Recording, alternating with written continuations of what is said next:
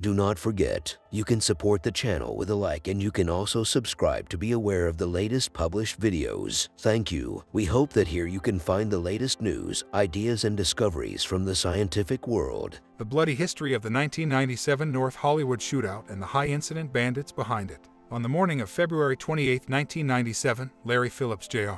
and Emil Matasareanu led one of the biggest gun battles in Los Angeles history after robbing a Bank of America, firing more than 2,000 rounds at police before they died. On Feb. 28, 1997, two armed men entered a Bank of America in Los Angeles and tried to make off with hundreds of thousands of dollars. When they left the building, they were immediately surrounded by police. Instead of surrendering, however, the robbers started firing their weapons, and the bloody North Hollywood shootout began. Larry Phillips, Jr., 26, and Emil Matasareanu, 30, were known to lay police as the high-incident bandits for their frequent thefts and robberies, but authorities had never been able to catch them. Even on the morning of the shootout, it seemed as if they may escape once again. The bank robbers had donned body armor and carried automatic rifles with thousands of rounds of ammo. At the time, police in LA were armed with only 9mm handguns. The officers at the scene weren't sure that they stood a chance against Phillips and Matasareanu, but by the end of the bloody battle, the LAPD had prevailed. Phillips and Matasareanu both died in the North Hollywood shootout, bringing an end to their lives of crime. In addition to leaving behind a tragic legacy of bloodshed, the men's actions also contributed to the militarization of LA's police force, all in 44 short minutes. How Larry Phillips and Emil Matasareanu became known as the high-incident bandits. Future bank robbers Larry Phillips, Jr. and Emil Matasareanu first met at an LA Gold's Gym, according to Mel magazine. They quickly bonded over weightlifting and their shared love of heist films. The men eventually had the idea to carry out their own heists, and in June 1995, they committed their first robbery. Phillips and Matasareanu shot and killed the guard of an armored Brinks truck outside of a bank as dozens of witnesses looked on. They managed to escape and began planning their next crime. When Heat, an action thriller starring Robert De Niro and Al Pacino, was released in December 1995, Phillips and Matasareanu were freshly inspired. In early 1996, they tried to rob yet another Brinks truck. They chased the armored truck down while shooting at it, but their bullets simply ricocheted off. When the men realized they weren't making any progress, they ditched their van and set it on fire, just as they'd seen in Heat. Over the next 2 years, Phillips and Matasareanu robbed at least 2 other banks, timing their holdups for mornings when they knew cash had just been delivered. They used this same method while planning their heist of the North Hollywood Bank of America, but things quickly went horribly wrong. The bungled robbery of the North Hollywood Bank of America. At 9:17 a.m. on Feb. 28, 1997, Larry Phillips, Jr.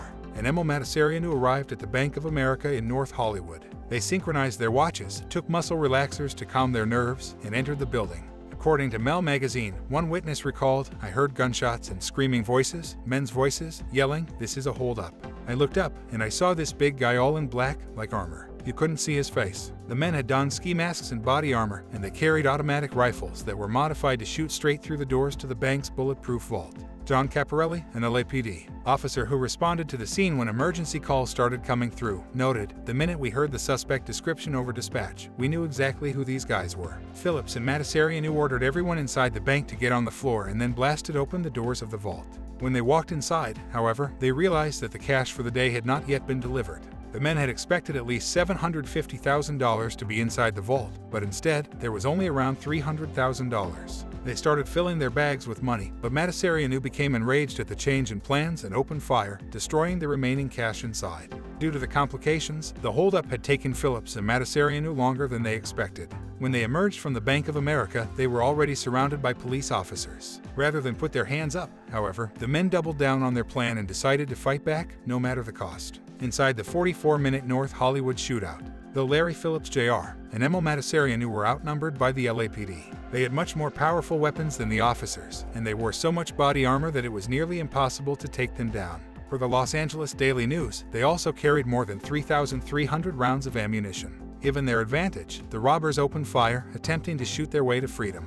One of the officers on the scene, Bill Lance, later recalled, "It was like the movie Heat, bullets spraying everywhere. Our car started taking rounds. Plink, plink. The windows shattered. The light bar was shattered. Realizing their predicament, some of the police officers rushed into a nearby gun store. The owner gave them 6 semi-automatic rifles, 2 semi-automatic handguns, and 4,000 rounds of ammo so they could fight back. The plan seemed to work. Around 9:52 a.m., Phillips and Matasareanu split up. Phillips crouched behind a truck to continue shooting at the police, but his rifle jammed. He pulled out his backup handgun, but an officer shot him in the hand. Facing defeat, Larry Phillips Jr. decided to kill himself with his Beretta. Meanwhile, Matasareanu had tried to hijack a bystander's Jeep to escape. Thinking quickly, the Jeep's owner took the keys with him as he abandoned the vehicle, leaving Matasareanu stranded. The robber instead took cover behind the Jeep and kept firing at the officers that surrounded him.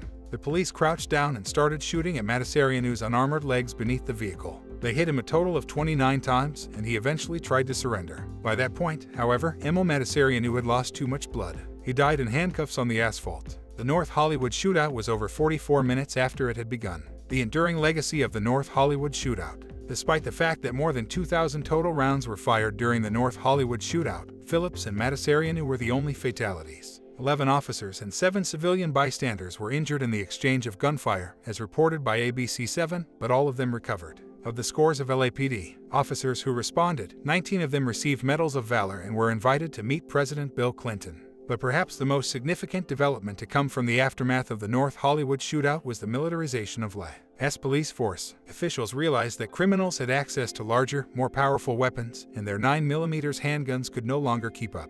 According to Crime Museum, the Pentagon armed the LAPD with military-grade rifles. This militarization soon continued in other major cities, and today almost every major police force in the country has access to some of the most advanced weapons available. In the end, Larry Phillips Jr. and Emil Matasareanu never truly got their moment of heat-inspired glory, but they did go down as the instigators of one of the biggest gun battles in the history of Los Angeles.